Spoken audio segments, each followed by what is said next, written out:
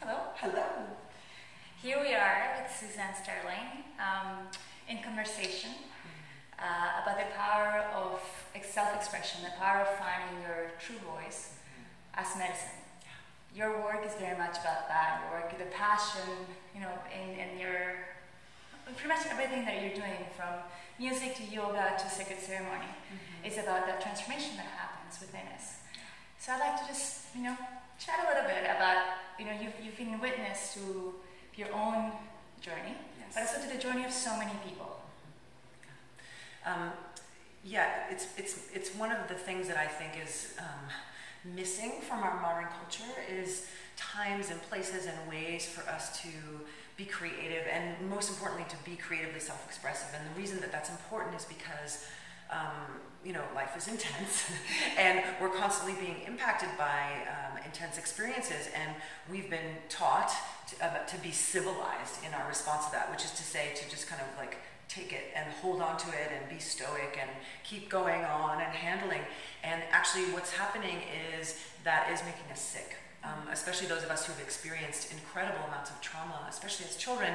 We hold on to those traumas in our body and our cells, and we start to organize around them, and we start to control our lives around them. And then even when we're doing that, the impulse for self-regulation becomes kind of intense, and then we reach outside ourselves to feel better.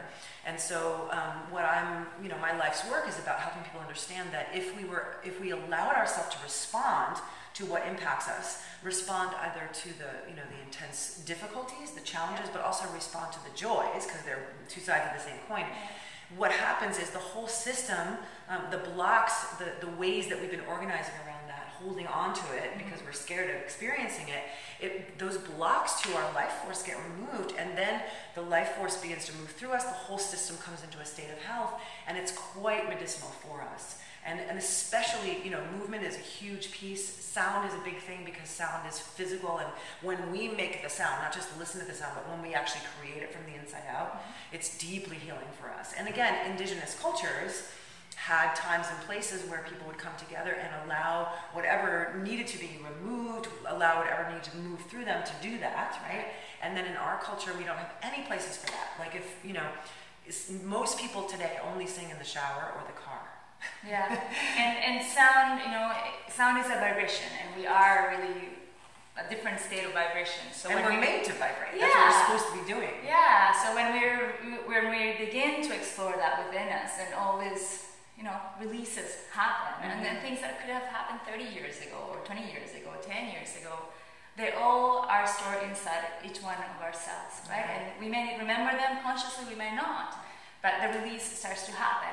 And for me, it's really about opening up our hearts, and what happens when we begin to live from a place of having more of an open heart in this world, and what happens when we begin to take responsibility. Yeah, I think responsibility is huge, but that word is response ability, right? Yes. I have the ability to respond. Absolutely. Yeah. And so another piece that I think is also missing from our culture is community. Really, how do we build community? And we build community by being in that self-expression together, right?